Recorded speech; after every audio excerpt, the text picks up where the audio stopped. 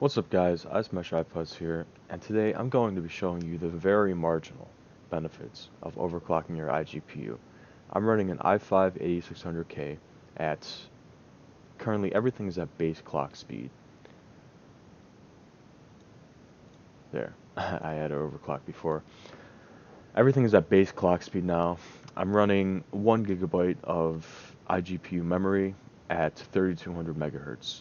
I have noticed there's been a severe increase in performance since I moved up to 3200 megahertz from 2666. This has been the greatest performance increase from using my iGPU. So I've decided to overclock it and get even more. It comes with a default clock speed of 1.15 gigahertz, and I'm going to test it on this particle system. The iGPU is very bad at rendering particles. I notice when I play Counter-Strike and I look at a smoke cloud, my FPS drops to about 20 FPS. As you can see, we're getting about 22, 23 average.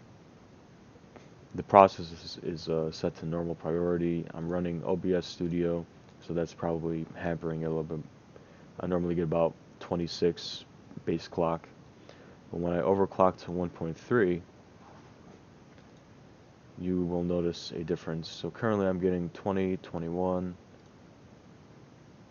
It's about there. When I overclock to 1.3, we're up to 26. So performance increase of 4 out of 26 frames.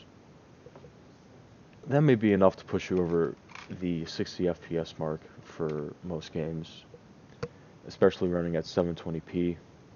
I've noticed this iGPU can run most games from 2 years ago at 720p, like Payday and CSGO, which is 6 years old now. So about 26 FPS there. Now we're going to clock it back down and try some 3D to 2D modeling. So I'm going to use this tessellate sphere. As you can see, we're getting, that's too low. I'm going to set it to 1080p, 2x anti-aliasing. As you can see, we're getting 25, 24 FPS, 21. We're not going over 25, basically. So when I overclock it to 1.3,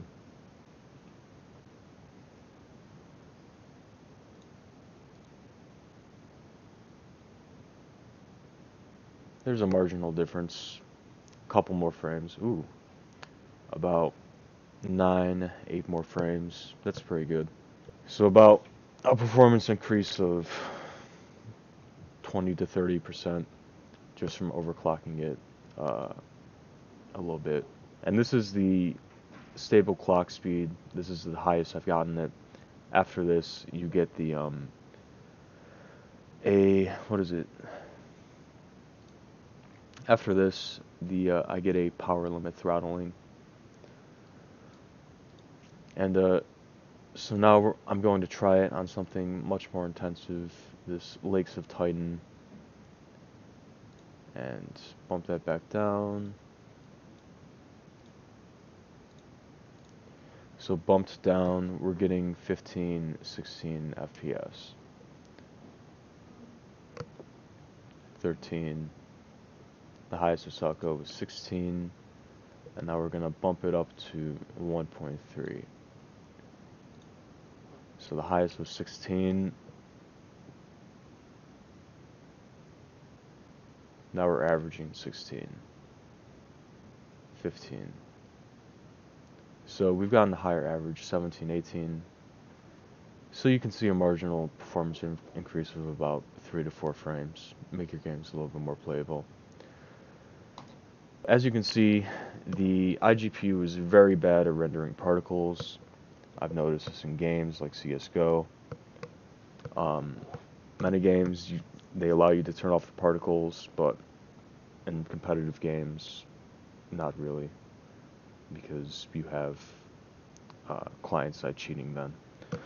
So if you'd like to see me benchmark this iGPU more in your favorite games, I plan on doing a video for CSGO and Payday 2. Please go check those out.